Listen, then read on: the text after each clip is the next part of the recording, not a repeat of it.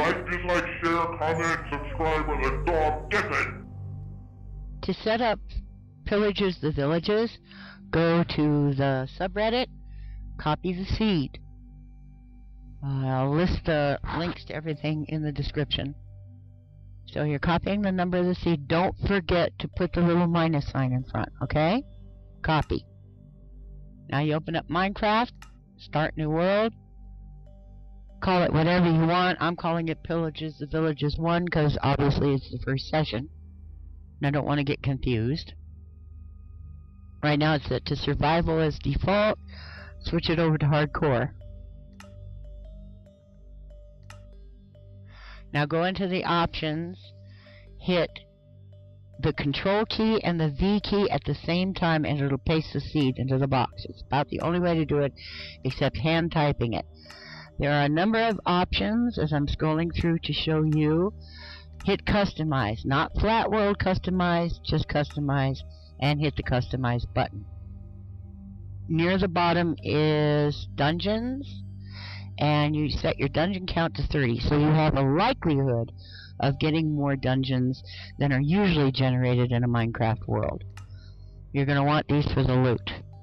Now double check everything, make sure your seeds in, cheats are off, bonus chests are off, go back, hit the done button, go back and make sure it's set to hardcore, and then load the world.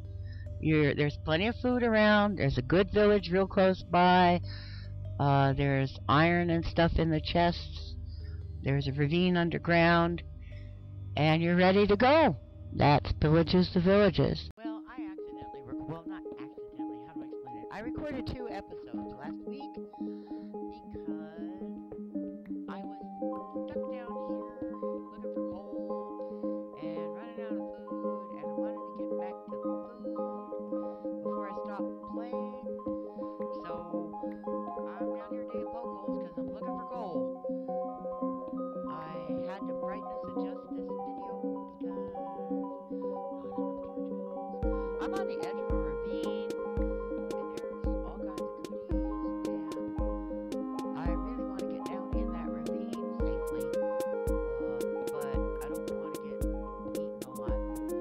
I gave you the instructions for how to do Pillages the Villages. I haven't recorded my score yet, and there's no score on this video, and I don't want to open Pillages the Villages again until it's time to record next week's episode, okay? So I don't have a score yet, but I'm not dead. That counts. So next time I open it, I'll open the score first. That's one of my goals that doesn't really go anywhere, but it's that little.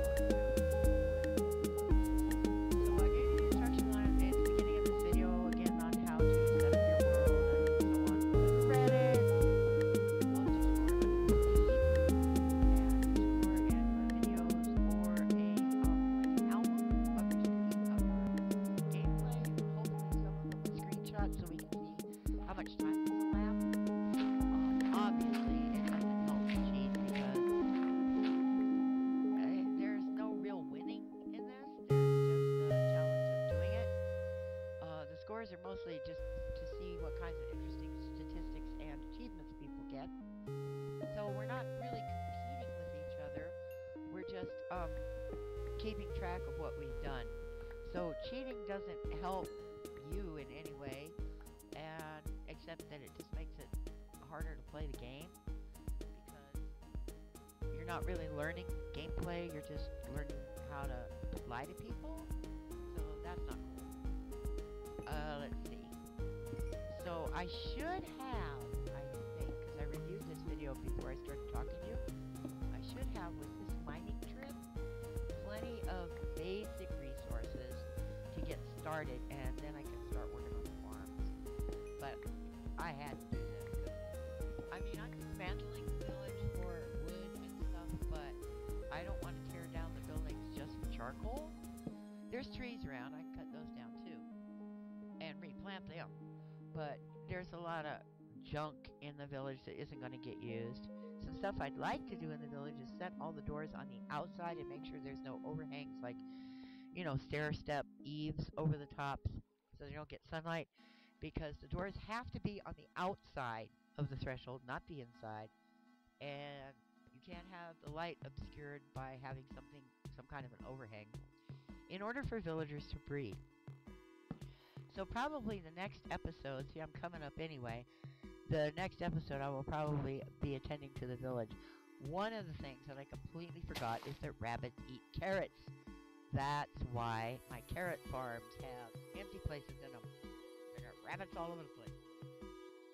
So I'll probably I mean, there's already pens there, right? It won't take too much to lure some rabbits and pigs into the pens, and that's a real good source of high saturation food. Plus, there's tons of wheat and stuff. I think I saw cows around too, but I'm worried about the chicken thing because we can't make arrows. So here's a little tour around the village. Just want to make sure there are no zombies about or anything weird going on. See those overhangs? They prevent spawning.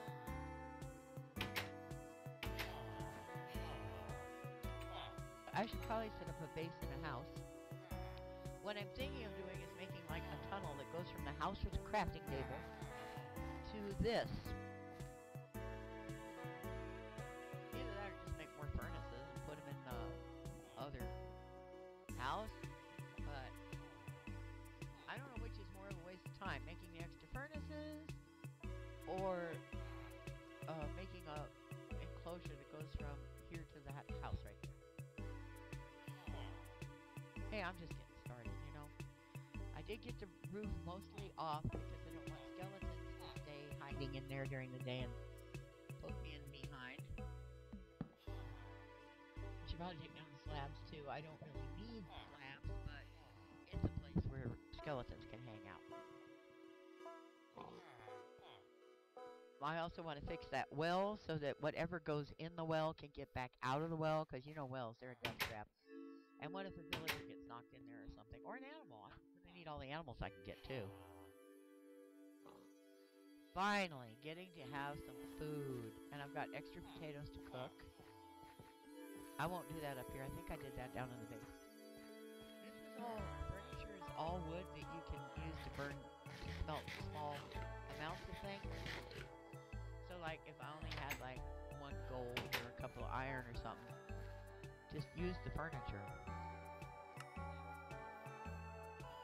I don't care if this village looks good, as long as it functions well, the villagers aren't killed. You know, I have the supplies I need, that sort of stuff. Boy, I'd love to have a donkey or something. Haven't found any dungeons yet. Now, Creekcraft and Wolfie and Decadence are playing this too. Their experience is already very different than mine.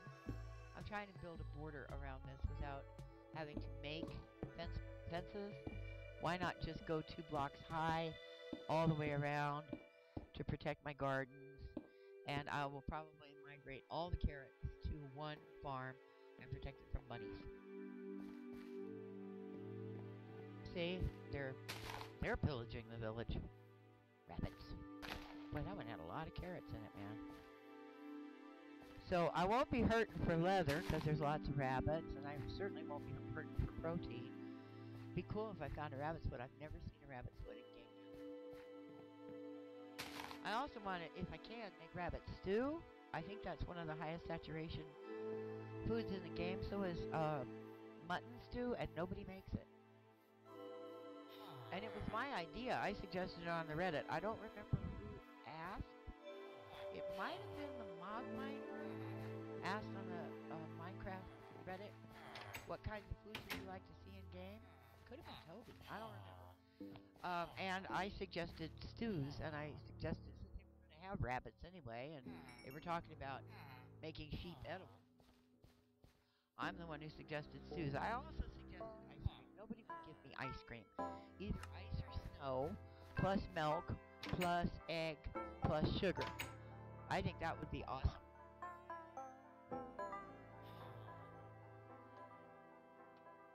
Oh, and if we could flavor with cocoa. Ooh. So I finally have a chest plate now. About time.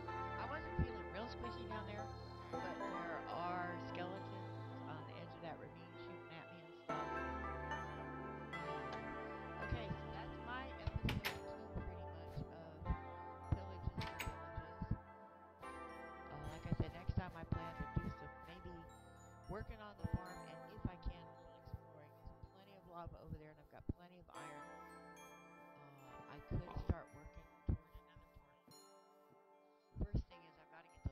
safe, and it should be easy enough to round up some pigs and bunnies. Boy, I sure want chickens. Oh man, I want chickens. Especially if I'm going to the Nether. I'm drinking coffee, sorry. If I'm going to the Nether, I'm putting these as markers so I know which direction to my mine. It's hard for me to see. You can see that in the last episode, or is it this episode? No, it's later in this episode. I'm going to be chasing monsters. It's hard for me to see where the monsters are. I should have put a torch right there. Ran out of torches. I guess I did go back in the mine. That's right. I'm feeling a little braver now because I have moon, I have full armor, I have some food on me, and I think that I can probably do some damage down here now. Just get it prepped. I got me a little workstation started with a furnace and a chest, and I can't put a crafting table down here, but I will probably have iron to smelt and stuff. Maybe even gold, this ravine goes deep. I just have to figure out how to get down there without getting marbleized. Because there's things here that really want me dead. But this ravine goes deep, dude. In this episode, I'm going to find lapse even, so I'm already getting down in the 30s, I guess. Haven't checked my F3, and I really need to do that. In a hardcore challenge, when you're going deep in a cave, it makes sense to know, in a ravine or, well, whatever, it makes sense to know your F3 so you don't waste time and put yourself at additional risk mining too high for stuff. I'm not crazy about diamonds except for a pick, so I can make an enchanting table. I'm going to need a diamond pick, and obviously a diamond for the enchanting table and whatnot, so books shouldn't be hard to come by. I don't know if I found reeds yet, but books should not be hard to come by because there's bunny hide, and I swear there's a cow. I swear there's more than one, but see, this is not okay. I mean, it's a great view of the ravine, but this is not okay. Not on hardcore. Yeah, do that so you don't fall. Because I don't see well, and not really wanting to fall. Yeah, I know you're there. But I gotta make a, they call them a sissy bar. I don't think there's anything sissy about taking care of yourself on board. But I want no line of sight with no mobs. I guess I'm just gonna staircase down. I can't think of a better way to get up and down this ravine. Why does skeleton really want a piece of me? Sorry, Charlie. I have things to do and people to mind. Something like that. See, here's a little side cave. There's my lapis. So I'm getting ready for enchanting. I am. I don't do that very often. Or I don't do it very much. I do it pretty much in every Minecraft game I play. But I'm not... Some people are heavy into enchanting. It's gotta be Fortune 3. It's gotta be... whatever, you know. I'm barely at the... I need Silk Touch stage, really. And pretty much the only things I use Silk Touch for are weird stuff. I've been lucky on a couple of servers I'm playing on that I have a Silk Touch pick and I have a Fortune pick, and boy, that even helps with coal, you know? Because I spend most of my time above ground building. So when I go down in mine, I need it to pay off. So those kind of enchantments are very, very helpful. Here's a dead end that's not a dead end. What I always say, there are no dead ends, there are just lazy miners. Now, I didn't go too far in this dead end because there's plenty of caves to explore and I don't need to dig a bunch of cobble for nothing. And since I'm reverting over to mostly iron tools are much more efficient. You get a lot more bang for your buck, and they mine a lot more than cobble tools do. But I don't want to waste them on just mining tons of cobble. Here I'm making a honey pot. I'm clearing out this tunnel. Make sure I have all the resources that are available easily to see without digging deep. And mob cap can be reached inside this cave where I'm safe from them. There can be as many mobs as there want to be in this cave, but they're not going to pester me. Oops, I forgot a torch. Now the reason I'm sealing it off there is I see gravel right here. Gravel always leads to something. And I need to dig that gravel out and see what's under it or behind it or whatever.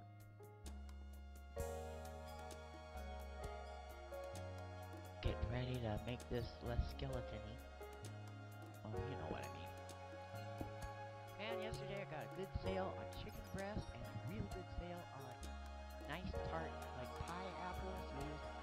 Apples aren't very sweet for cooking, and you use sweet apples for just eating raw. I cooked up those pie apples with cinnamon and ginger, no sugar. First I cooked the chicken and then I cooked the pie apples in the chicken juice. Oh my gosh, so this morning I had cold pie apples and a piece of cold chicken for breakfast. Oh, it was wonderful. I went grocery shopping yesterday. I did really well. Even got this, if you've ever had it, tiramisu. It's an Italian recipe. Very creamy dessert. An ice cream company has made what they call tiramisu gelato. Gelato is a really, really rich, creamy Italian frozen dessert. It's really cream. Not fake milk. Not low-fat milk. It's really, really cream. And they made it mocha, and it's really rich with lots of coffee in it. Well, they had them. They were less expensive than ice cream. And I opened one at the store, got a spoon from the deli, and I was like, oh. So they had 7 of them. They were $2.50 a piece, and the not very good generic ice cream was $3 a piece. So I bought every one they had, came home, and crammed them in my freezer. They're so good. What a treat. It's stuff I could never afford. Usually like $7 for a half a gallon, and I got them for $2.50. Heck yeah, that's the way I shop though, is whatever they're getting rid of, if they don't want anymore, if the price is really low, I buy as much of it as I can afford. So I have really good cheese and really good chicken and really good apples and oh my gosh, and that wonderful tiramisu, mocha.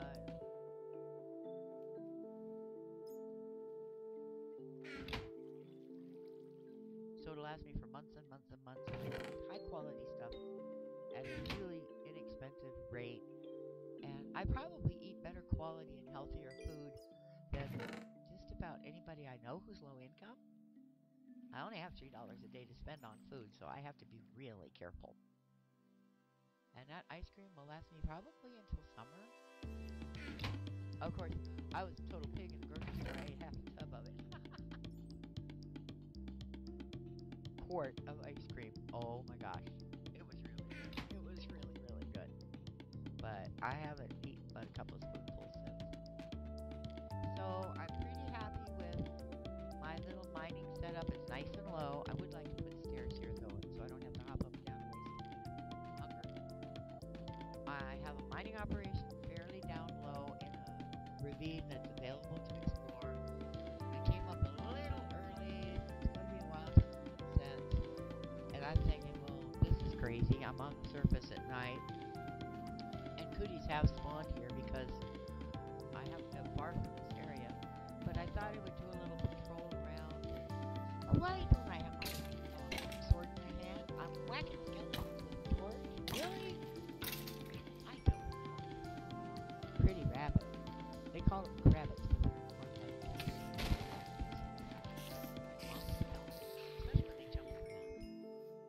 That rabbit's asking to be killed and I won't do it. I'm ignoring that creeper, hoping it'll get away from my farm. In fact, I'm trying to lead it out of the garden. Yep. I couldn't hit it. That far away, and it still stayed agitated. Okay. Well, that's something about creepers. I should have backed up. Get that spider out of the garden so I don't whack my vegetables. Saving up for a bow, but man, chickens. I need feathers, and unless I find a skeleton farm, don't want the witch. Unless I find a skeleton mob farm thing, a dungeon, I don't know how I'm gonna get arrows. I don't see any chickens anywhere. That's the thing, when you have some kinds of passive mobs, they fill up the mob cap for passives too. It's very depressing when you're trying to play and find a cow so that you, because like in Minecraft Bingo, so you need to make a book or you need a bucket of milk and or you need chickens for feathers to make a written book or whatever for Minecraft Bingo, and there are no one of the animals you want, all there is sheep. Once in a while you get to make a picture frame in Minecraft Bingo, but mostly all sheep are good for is food. This person, that's another good reason to get rid of those overhangs. And you see that door? That's not a spawning door. It's over the top. So getting rid of the eaves doesn't, and I should put a torch in here. Gee whiz, there's a poor little villager in here in the dark. So I should get rid of those overhangs so that mobs won't hide from the, throw your spoon, so mobs won't hide from the sun right around the house. That's not a plan. So I have food. Thanks for watching. I'd hug ya, but my arms don't bend. Bye.